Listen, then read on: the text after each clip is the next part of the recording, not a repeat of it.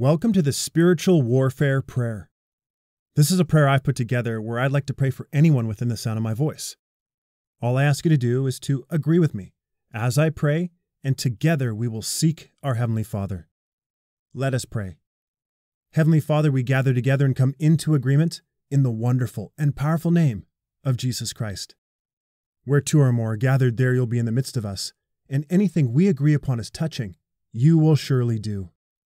Father, in Jesus' name, there's no distance in the Spirit, and we thank you for the person I'm praying for, who desires a spiritual warfare prayer.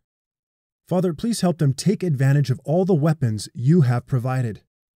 Thanks to you, they already have all the weapons they need to continually keep the enemy defeated in their life. Thank you for the vital weapons of spiritual warfare. The weapon of prayer is one they can wield much more than they ever have, to drive the devil into the ground all day long. Holy Spirit, please help them to make use of their spiritual weapons and armor. Remind them throughout their day of times they can give to prayer. Please show them how to use every spiritual weapon and strategy that is available to them so that they can stop the enemy from making effective attacks in their life. Teach the person I'm praying for how to use all that is available to them powerfully, forcefully, and effectively against the works of the enemy, in Jesus' name. Father, they place their priorities in front of you right now. If there is anything they need to change, they will change it.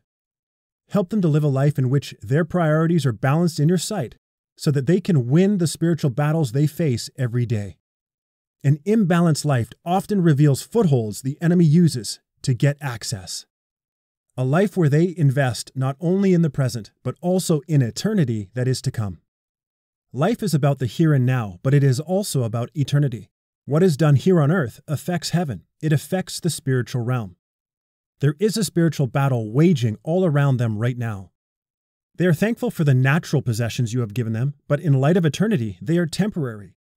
Show and teach the person I'm praying for how to manage and increase the blessings you pour into their life and use them in spiritual warfare.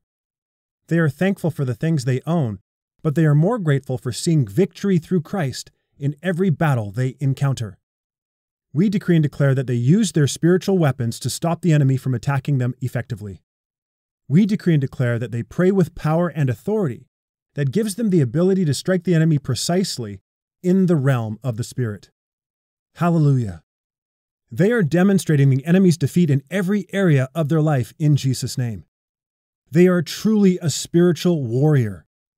Thank you for prayer, for when it is used properly, they can be sure of certain and total victory in Christ.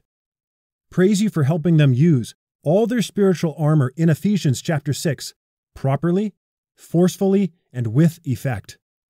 They are continually reinforcing Jesus Christ's triumphant victory over the enemy. The enemy is completely defeated. You are pleased with their results. Their heart is set on advancing your kingdom. They are a spiritual force to be reckoned with for Jesus. We believe and receive everything we've prayed and give you glory in advance, for this prayer is answered. In the wonderful and precious name of Jesus we pray. Amen.